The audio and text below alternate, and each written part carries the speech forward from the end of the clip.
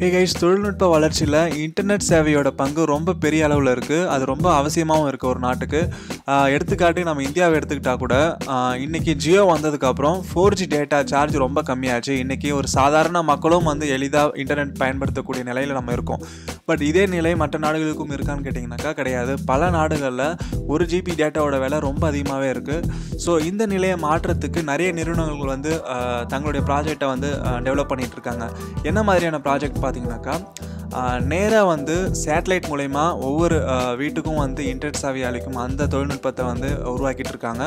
இதற்கு பல நிறுவனங்கள் இருக்குது. இதில் SpaceXம் ஒரு நிறுவனமாக இருக்குது. SpaceX நம்ம எல்லாருக்குமே தெரியும், இலான் மஸ்கோட ராக்கெட் லான்ச்சிங் கம்பெனி அதில் ஸ்டார்லிங்க் அப்படின்ற ஒரு ப்ராஜெக்ட் அவங்க ஒர்க் பண்ணிகிட்டு இருக்காங்க. இந்த ஸ்டார்லிங்க் ப்ராஜெக்ட் என்ன அப்படின்னாக்கா, விண்வெளியில் ஒரு 12,000 சேட்டலைட்டை நிறுவி அதன் மூலம் பூமியில் எந்த மூலமுடுக்குக்கும் ஹை ஸ்பீட் இன்டர்நெட் சர்வீஸ் தருவது தான் இவங்களுடைய முக்கிய நோக்கமாக இருக்குது. இந்த ப்ராஜெக்ட்டுக்காக இனிஷியலாக ஒரு 1600 சேட்டலைட்டை லான்ச் பண்ண போகிறாங்க.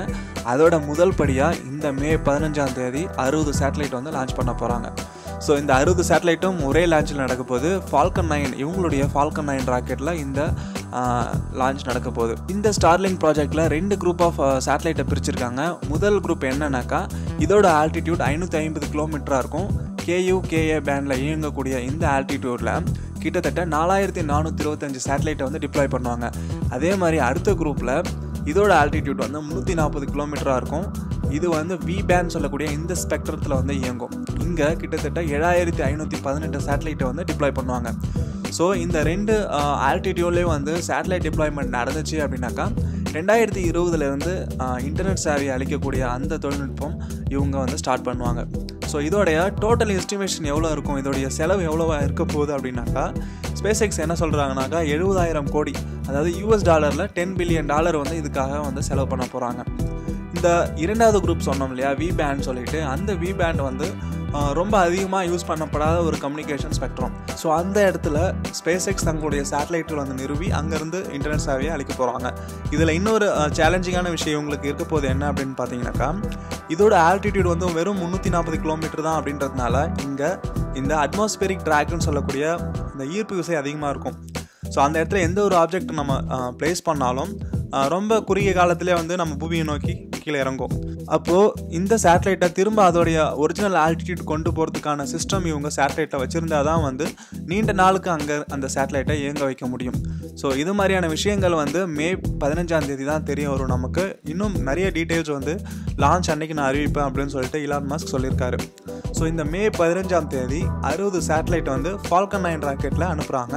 இது ஃப்ளோரிடாவில் இருக்கக்கூடிய கேப் கேனவரல் ஸ்பேஸ் ராக்கெட்ஸ் அந்த ஸ்டேஷன்லேருந்து அனுப்ப போகிறாங்க. அதே மாதிரி இன்னும் 6 லான்ச் 2019 நடக்க போகுது. ஸோ டோட்டலாக கால்குலேட் பண்ணோம் அப்படின்னாக்கா 2019 கிட்டத்தட்ட 420 சேட்டலைட்டை SpaceX லான்ச் பண்ணியிருப்பாங்க. சரி, எத்தனை சேட்டலைட் லான்ச் பண்ணால் ஒரு மைனர் ஏரியா இன்டர்நெட் சர்வீஸ் கொடுத்து கவரேஜ் பண்ண முடியும் அப்படின்னு பார்த்தீங்கன்னாக்கா 7 லான்ச் நடக்கணும் அப்படின்னு சொல்லியிருக்காரு. அதே மாதிரி 12 லான்ச் நடந்தது அப்படின்னாக்கா ஒரு மாடரேட்டாக கவரேஜ் நம்ம உருவாக்க முடியும் இந்த சேட்டலைட்னால அப்படின்னு சொல்லியிருக்காங்க. ஸோ இதை பற்றியான இன்னும் மேலும் விவரங்கள் மே 15ஆம் தேதி நமக்கு தெரிய வரும்.